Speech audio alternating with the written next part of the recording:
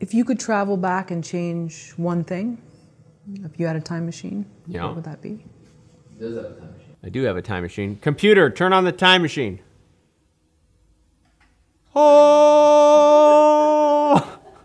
Time machine is on. Let's cut to a wide shot. Oh. All right, computer, turn off time machine. Hello? Anytime now. Computer, turn off time machine. There we go. All right. That's the time machine. That's all it does. It just lights up. All right. So if I had a time machine, if I could go back and change one thing, what would it be? I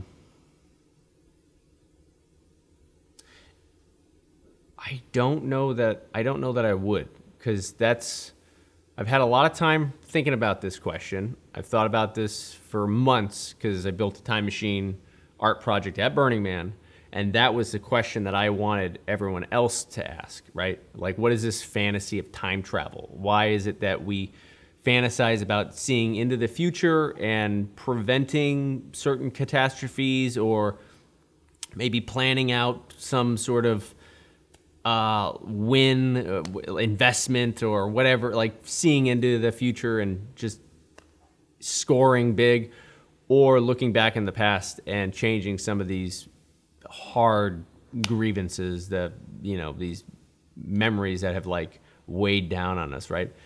Those things, you know, those are the things that shape you. So the past trauma, it kind of makes you who you are. So if you were to take away those things, would you still be you? I don't know. That's a larger question to ask. But the interesting thing is that I did leave, inside the time machine art project that we built, we left little pieces of paper for people to write down where we asked this question. So we had about 200 responses, and it was incredible. I mean, the amount of responses that we got that were like, people, for the most part, you know, they wanted to spend more time. They wish they spent more time with their kids, or they wish they didn't, they wish they spoke to their father and buried the hatchet before he got sick, right? So they had all these things that were so valuable and so meaningful and important.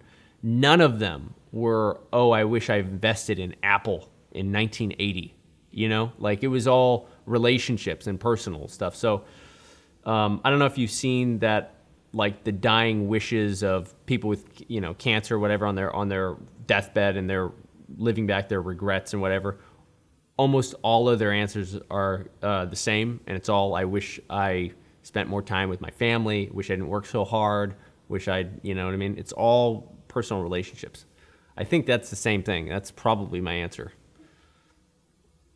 How did you feel when people left these responses for you? Like, were you sort of overwhelmed that they trusted the process enough, or, I mean, they didn't really know you? It was a sense of autonomy. So these people were leaving their answers without any other information. So I felt like, or there was a sense of privacy. So no one was going to judge them. So they were incredibly private with their responses. And I felt really lucky. In fact, at first I wanted to include their responses or read them off in my video that I did about it. But then I felt like that might have been a betrayal. So I kept them for myself. I still have them. And I don't know if I'll make something from them one day, or if, you know, I read them from time to time. But I mean, there's some powerful stuff in there. Because it's on paper, right? So there's no Wi-Fi. There's no way anybody can come and hack in and see the answers. So. Yeah, it was a little mailed Dropbox. So, you know, it was great. I mean, there's also a couple of dick pics in there as well. Oh, well, that's great. Well, dick drawings. Yeah. Good ones. I mean, there's probably only one person that did it, and he did it numerous times. Just two? Darn. There's like 3 or 4. I was like, wow. And he got better at each one, you know what I mean? Hey, you got a bunch of artists there. They're bored, you know. I still kept those. Those are great.